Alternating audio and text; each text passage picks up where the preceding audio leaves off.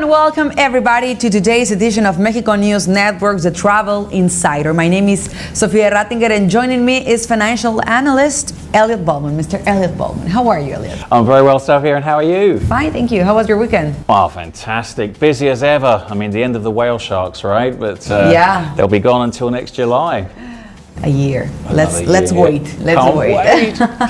Welcome everybody. We've got a great show in store for you today. But before we start, remember to check us on all our social networks, Facebook, Twitter and Google+, and follow us daily on our website, MexicoNewsNetwork.com, for relevant stories and news. Let's start with the show.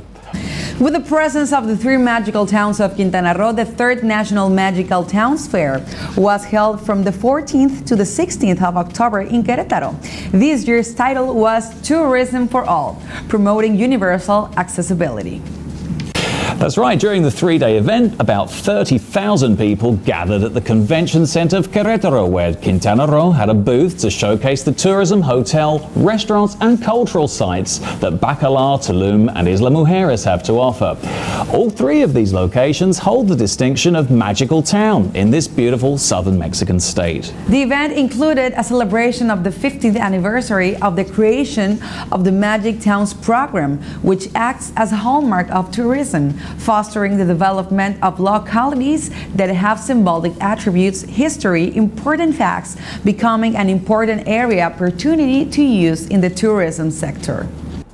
The Magical Towns business generates an economic impact of 7.2 billion pesos per year, slightly higher than that what the border tourism produces and well above what cruise ships travelers spend. This program includes in its 83 locations a population of 5 million people. In total, it comprises 866 hotels, mostly small, including mansions and estates, totaling 21,000 rooms, in which 9,140 are concentrated in just 10 villages. Yeah, did you know, Sophia, that this program has really taken off now, and it's got international recognition from 6 other countries like Spain, Guatemala, El Salvador, who also want to adopt the program. Yeah, that's right, and it shows that Mexico has a great program for this kind of little towns, these magical towns. I think it is a great program, don't you think? Yeah, and it's definitely opening up a whole new layer of cultural tourism. So people, they can go to beach towns, which are close by, but then they kind of branch off and then they do these special sites. There are two different kinds of tourism. If you want to enjoy the beach and the sand and all those things, and if you want to learn about the culture of the country, of their certain city, you go to a magical town. Absolutely. So what are the magical towns of Mexico? There are towns in Mexico worth visiting because they are sites of legends, historical events, important traditions, and cultural manifestations. To make them known, the government of Mexico has implemented since 2001 the Magic Towns program. This program contributes to reassess these sites that have always been in the collective imagination of the nation and represent fresh and different alternatives for domestic and foreign visitors. The fundamental idea was that tourists would take advantage of their stay in some resort beaches or destinations to explore attractive towns nearby, or that highway tourists would be tempted to stop at one or more locations in their path. But Sophia, could any town be eligible to enter the program? Originally, there were 5 conditions that a site must collect to enter the program: to be near a big tourist destination, a reasonable road access, some historical or religious appeal, the will of the population to participate, and the existence of craft shops, restaurants, and shops so that the town will benefit from the spending of visitors. Tourism is recognized as a crucial economic activity and engine for development in Mexico. It's one of the nation's biggest sources of revenue and directly employs some 2.5 million people. Because of the importance of the sector, the president recently announced the National Tourism Policy, recognizing tourism as one of the economic activities with the greatest potential for growth and the capacity to generate employment and foster development, according to Javier Guillermo Molina, Chief of International Affairs and Cooperation of the Mexican Ministry of Tourism. During the first 3 years of the current administration, federal, state, and municipal investment amounts to 7.7 billion pesos to improve tourism infrastructure in the 32 states through the Regional Development of Sustainable Tourism Program and the Magic Towns Program. The 111 magical towns in Mexico generate 3.7 million tourists, an economic impact of 6 billion pesos every year, which benefit 2 million Mexican families. In the current administration, the number of international tourists visiting Mexico has increased by more than 7 million. At the end of 2012, they reached 23.4 million foreigners, and at the end of 2016, the country will have reached more than 31 million tourists from abroad. Compared to 2015, the economic benefit exceeds $17 billion. That's amazing. Have you ever been in a magical town?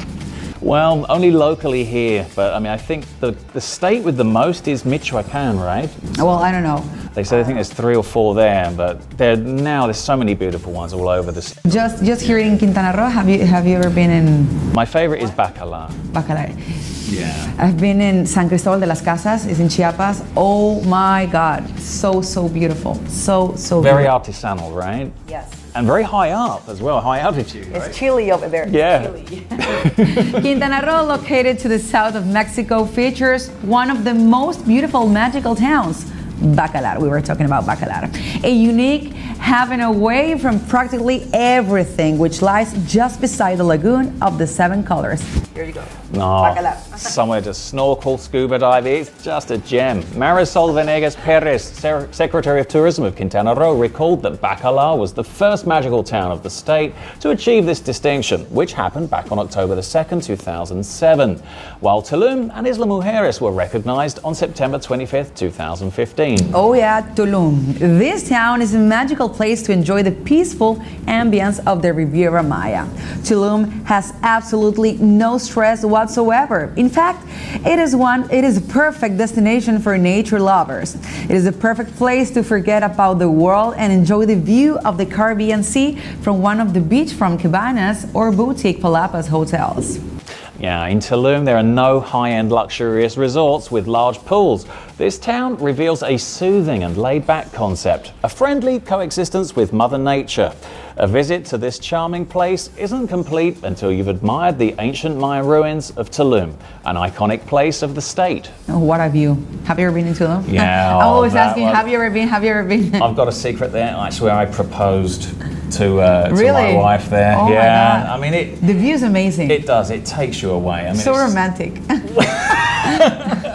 By the way, it's just an incredible place. Yeah. I mean, not just to propose, but the entire place, it takes you somewhere else, right? Yes, it is a great place. Yeah. Just 6 kilometers away off the coast of Cancun lies a tropical island with clear and warm water. Oh yeah.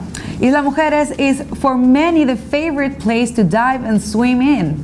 It has a lot of snorkeling sites with abundant marine life, reefs and underwater caves. In contrast to Cancun, Isla Mujeres is a place to relax and enjoy the flow of a traditional town of the Caribbean. So if you're seeking an alternative to the hustle and bustle of Cancun or Playa del Carmen, I mean, Isla Mujeres, Bacalar, Tulum, I mean, these places offer something really out of this world, right? Yeah, the water of Isla Mujeres is amazing. It's amazing. You can walk, I mean, in the beach, walk, and the water is in your knees. It's pristine, that blue, and as you cross the bay of Mujeres between you Cancun can see through the water, yes. We used to see the dolphins there, right, as you go on the ferry. I mean, if you're lucky, if you see at daybreak, you can still see dolphins there. And during the ferry, I think you can see like 3 types of blue or green, blue, greenish, something like that. It's multi-layered, like you say. I mean, it just is absolute beauty on Earth. I mean, great stuff. Visit Isla Mujeres. Thank you for being with us. It was a really big pleasure. My name is Sofia Rattinger and my co-host. I'm Elliot Bullman. Thanks for being with us and have a great day. Until next time.